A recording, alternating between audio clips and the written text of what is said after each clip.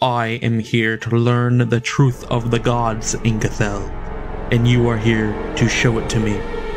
Please do not force my temper. The demon said nothing. Lorgar stared into its bloated eye, still weeping ichor. Do you understand me? Yes. Now tell me why you summoned me here. I hear the call of this place, the shrieking of my name through the solar storms. I came to maturity on a world where our ancient holy texts spoke of this dead alien empire as a heaven for humanity. I want answers, Ingathel. I want them now. Why have I been shaped from birth to be brought to this place? What does fate want of me? The demon drooled again. Its gums were bleeding now, and two of its arms were curled close to its glistening chest. What is wrong with you? I am nearing the end of this incarnation. My essence sits uneasily in this cage of bone and flesh. I have no wish to see you die. I will not die. As you perceive the concept, we are the neverborn. We are also the never-ending. Lorgar swallowed a pulse of irritation, not letting it rise to the fore. True immortality? In the only possible way. The demon looked to the horizon, just as Lorgar had done only minutes before.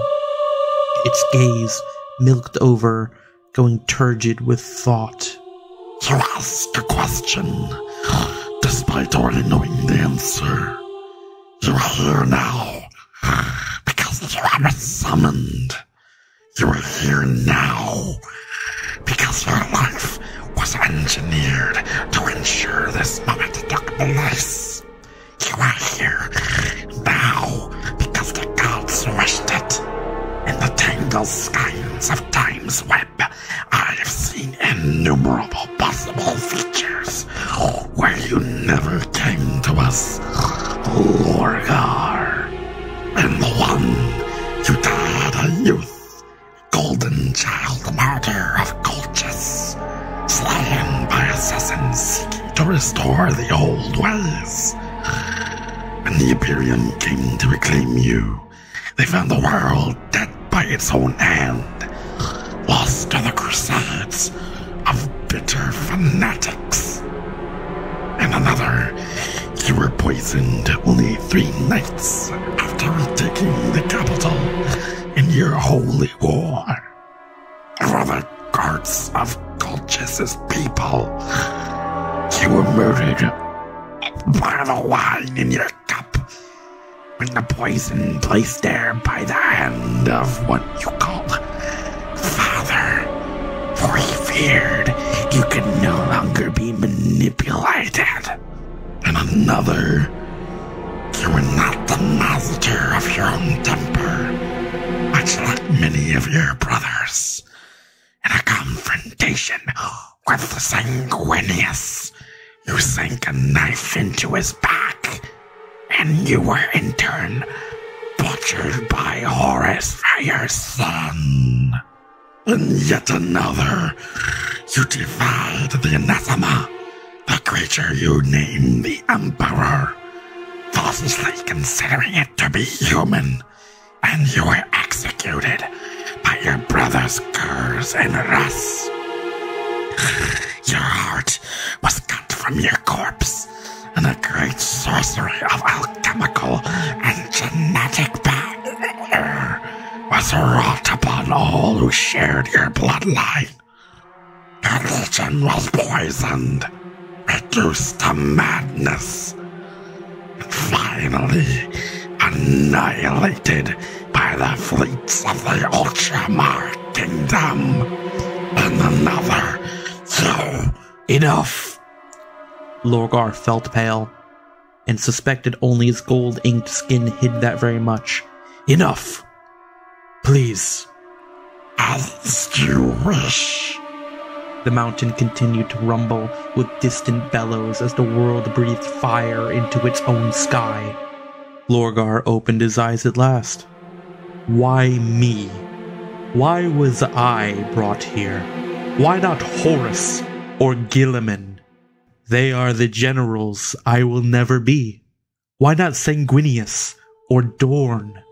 He laughed then, a sneering, private snort. Why not Magnus? Ingethel grinned, insofar as its mangled mouth would allow. The gods have touched many of your brothers, and was both obvious and occluded. One of them bears wings upon his back. Is that part of your Emperor's genetic intent? Did he not wish to destroy all religious reference? Why then would he breed a son that stands as an angel incarnate? Lorgar brushed the point aside. Enough cryptic idiocy. Why not Magnus? He is the most powerful of us all, without a shadow of a doubt.